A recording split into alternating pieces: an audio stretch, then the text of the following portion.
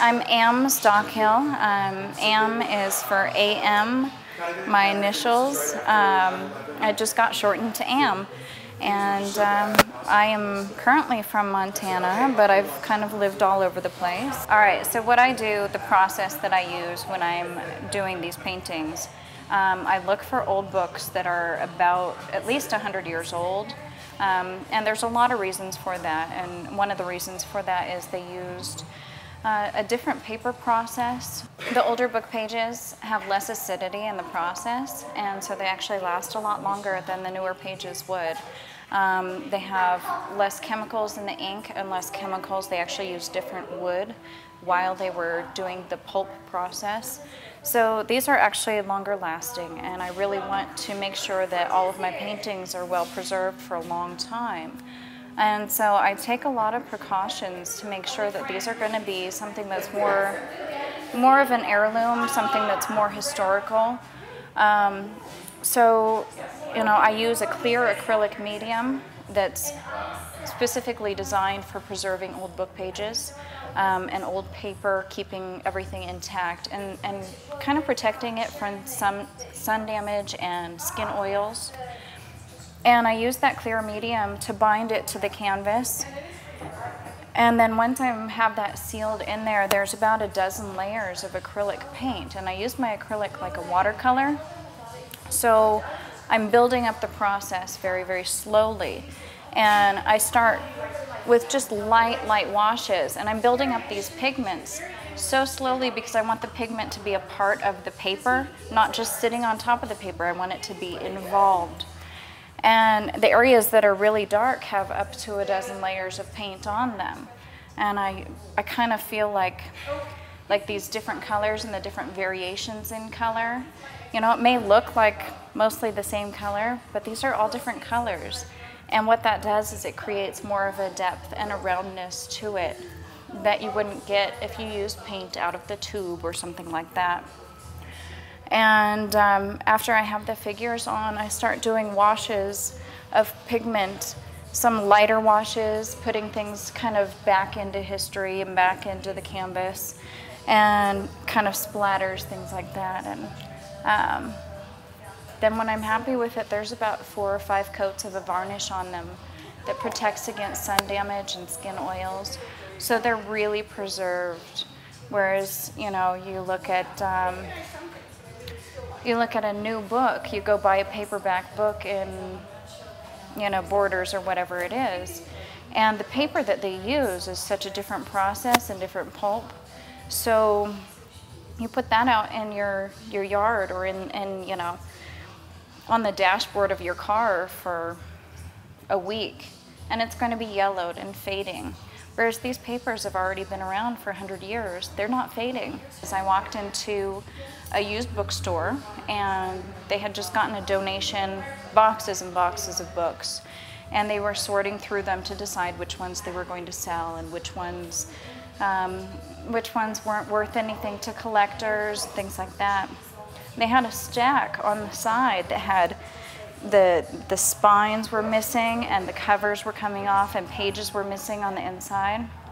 And they had this stack over there, and I asked what they were going to do with it. And they said, well, it's not worth anything to collectors, so we're most likely going to toss them out. And I couldn't let that happen. So I took them home, and they sat in my studio for about 6 months before I figured out what to do with them. I knew that I couldn't let them go in the trash, and I love books. I love books, but couldn't let them go in the trash, and I figured that's kind of our history that I think as a culture, as a young culture, we kind of lose so much of our history so easily. And I think that this is a way to preserve that and kind of make it into art and history at the same time. And I always use books that are already falling apart because, I mean, I have friends that are book collectors, and I would get in so much trouble if I tore apart a book that was, you know, first edition, you know, a great book. So, you know, I'm saving the books that are destined to be tossed out anyway. I didn't do any painting at all until I was in college. I had never picked up acrylic or oil at all until college. And I don't know, I went into college, I went to the University of Montana, and I went in there thinking that I was going to do photography. And had a couple of really good mentors in painting classes that, you know, something just clicked for me. So when I graduated, I pretty much sold everything I had, packed everything I had, and started working in a 2-car garage. And, you know, 4 or 5 years later, here I am. This is what I do every day of my life, and I don't think I could be happier. Okay, now this one, it's kind of hard to tell with the video, and it's definitely hard to tell when I take photographs of these. But they have up to a dozen layers of different textural mediums like crackle paste and pumice gel and modeling paste. And I just keep building up the layers and building up the layers until I'm happy with it. And then once I'm happy with the texture, I gesso it and prime it to get it ready to receive paint. And then there's up to 30 layers of paint on top. And again, it's thin washes of acrylic paint. So, you know, some of these, you know, started out with blues and reds in the background. And some of my other pieces started out bright yellow, where you can't see those colors now. But the reason I do that is because with the thin washes of pigment, it starts to give it a more luminous depth. I don't know how to explain that at all, but and so anyway, after I have about 2 dozen layers of paint on there, then I start going in and seeing what I see, and building up the figures and building up the pigment of the figures, and those again take layer after layer of paint. And then I usually do a couple washes over the top to push things into the background. And the reason I started doing this, I spent some time in Arizona and New Mexico, and I was really, really inspired by seeing the cliff dwellings and seeing the petroglyphs. So incredible. And so I thought that that was kind of a way to bring history and nature inside. Anyway, so the first couple of this series were more like petroglyphs, and you know, the horses were done in a more primitive style, and then I just started incorporating my own ideas into it. And again, these have the same 4 or 5 layers of varnish on them that protect against sun damage and skin oils. And the reason for that is because I actually want people to be able to touch these a little bit. I think that that's part of the experience. And I love it because children walk up to these paintings and they touch them, and their mothers and fathers are going, oh no! And it's actually, you know, I think that children are the most honest critics that you have.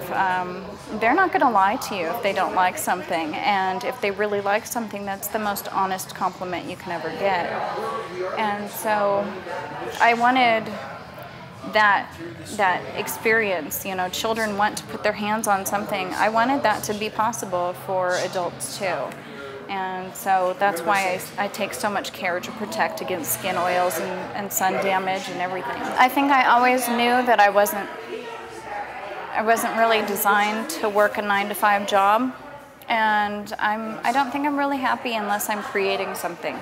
And I have so many different ideas, and I have so many different styles of artwork that, you know, I do everything from illustrating children's books to large abstract paintings to smaller watercolor paintings. So I do a little bit of everything because I think I'm just happiest when I'm creating something, and if I create something that someone else likes as much as I do, that's so satisfying. I think it's the best thing. It's the only thing I could imagine myself doing for the rest of my life. So.